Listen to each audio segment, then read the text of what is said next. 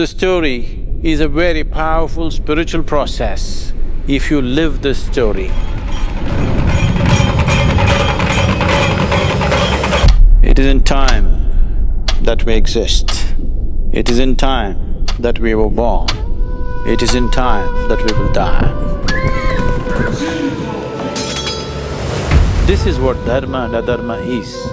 It is a law that if you grasp it, it will allow you to move towards truth or untruth.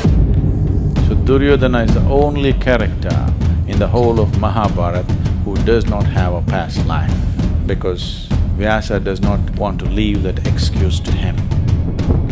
This is the harshest thing a man can do to himself, so they called him Bhishma. Karna is a kind of an anti-hero. He knows it's wrong, but his loyalty is strong. Arjuna and Karna, both are war machines. That's their only dream in their life, is to be the best archer. This is not about good, this is not about bad, this is not about the right thing and the wrong thing. This is about exploring the human creature like he's never been explored in any other place. Bharatam Mahabharatam dharma adharma sangharshanam